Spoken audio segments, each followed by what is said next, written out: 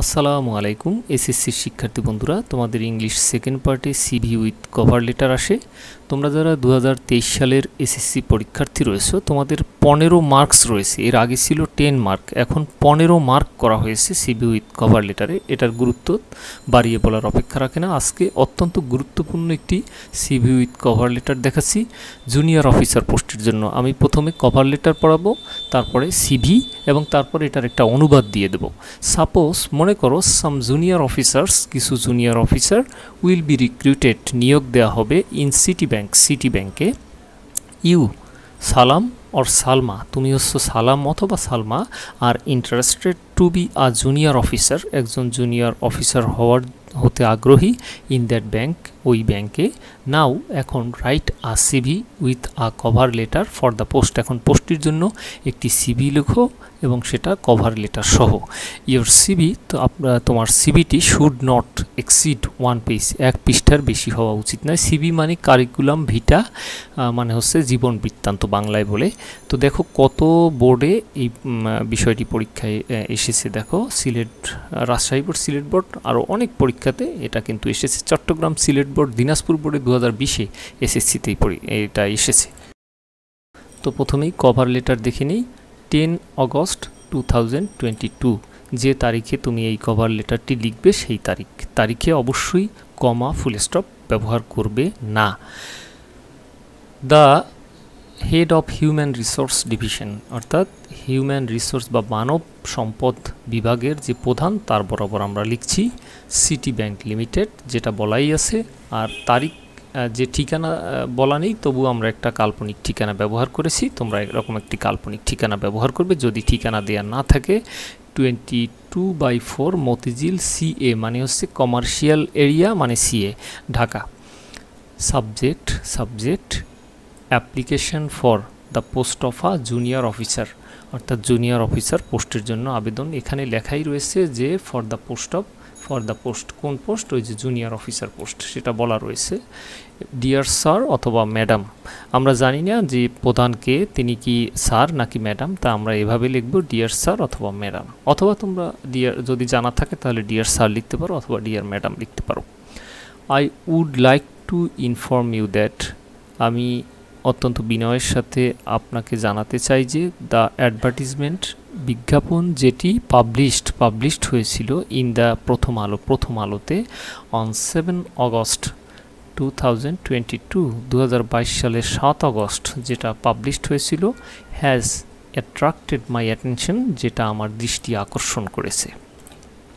I want to offer myself, আমি নিজেকে সুযোগ দিতে চাই অ্যাজ আ ক্যান্ডিডেট, একজন ক্যান্ডিডেট হিসেবে, একজন প্রার্থী হিসেবে, for the above mention post, উপরে উল্লিখিত পোস্টের জন্য।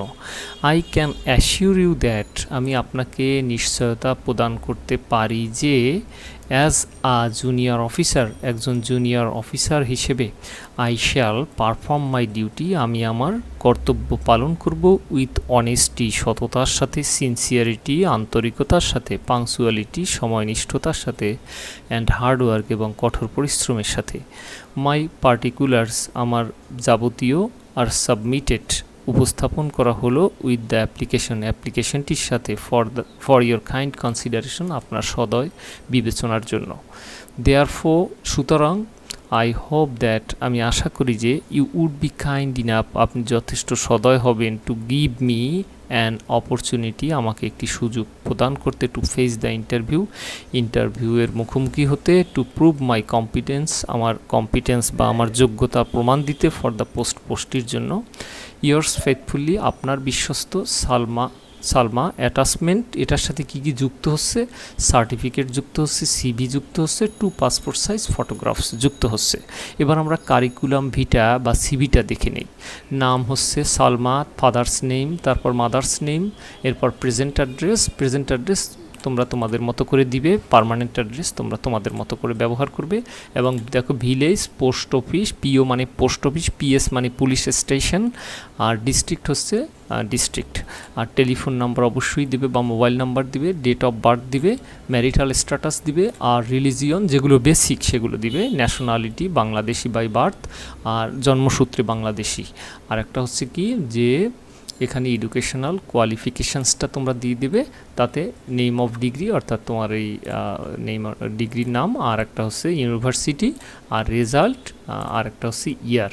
আরেকটি বিষয় হচ্ছে work experience, 1 year experience as a cash officer, cash officer হিসেবে কাজ করার 1 বছরের অভিজ্ঞতা রয়েছে ইন এবি ব্যাংক লিমিটেড।